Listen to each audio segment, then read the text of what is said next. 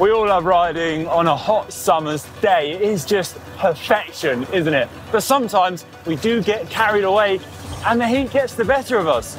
But what are the key mistakes to make when the temperature rises?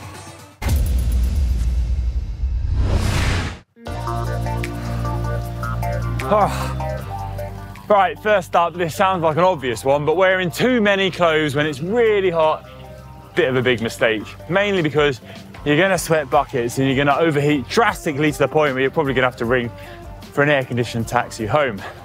Instead of wearing all the clothes in your wardrobe, try to bring a light rain jacket instead if you're setting off in a cooler morning air, for example, or maybe an old newspaper, stuff it up your jersey, keep the chill off you. First half an hour you ride. Well, the sun rises, start cooking like an oven.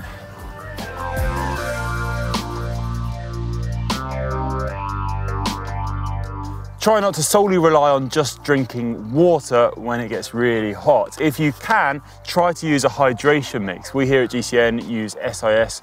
A few scoops in our bidon, mix it up, and it helps replace all those lost electrolytes, which really can happen when you're sweating a lot on the bike and the day is getting absolutely sweltering. Just drinking water kind of tricks you sometimes that you are hydrating and you're just not replacing those electrolytes as quickly as you could. Hydration mix really is a good one to get in your bidons and make sure you're hydrating properly. Sunstroke is real, everyone, especially when you're out on the bike. It can be so easy to forget how warm it is and how strong the sun is when you have that chill from the wind. And if you're spending hours and hours in the saddle all day long, sun cream, it's an important one, don't forget it.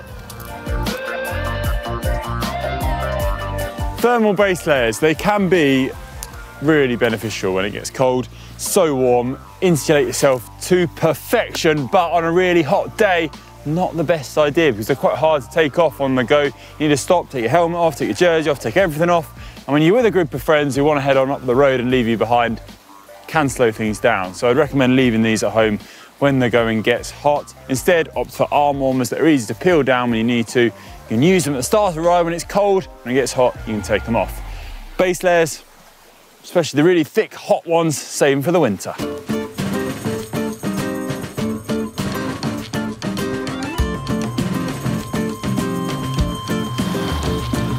If you're struggling in the heat, don't keep it to yourself. Tell a friend if you're riding with someone and take it easy. You don't want to push on when you're really starting to fade.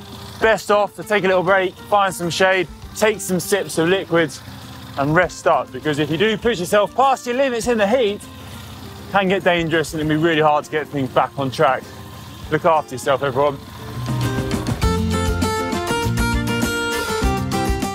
Similarly, if you are going from a cool climate to a hot one, perhaps on your cycling holidays, don't expect to be on the same form that you're in the cool climate compared to that really warm one. It will take a bit of time to adapt, sometimes up to a few weeks. So when you first arrive, really hot, balmy temperatures, take it easy, wind things down a little bit and gradually ease into the heat.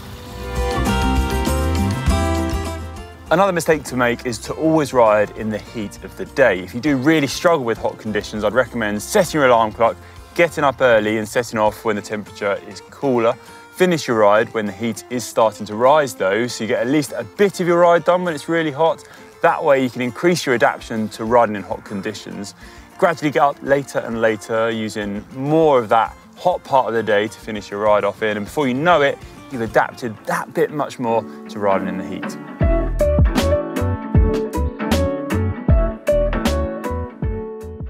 When it gets super, super hot, you want to think ahead and know where you're able to fill up your bottles. Because if you run low and you've got nowhere to top up that water, you're going to be in trouble when the temperature really rises. Use websites like refill.org.uk, which we have here in the UK, which lists all the places which you can refill your bottles for no charge whatsoever, saving on the plastic too.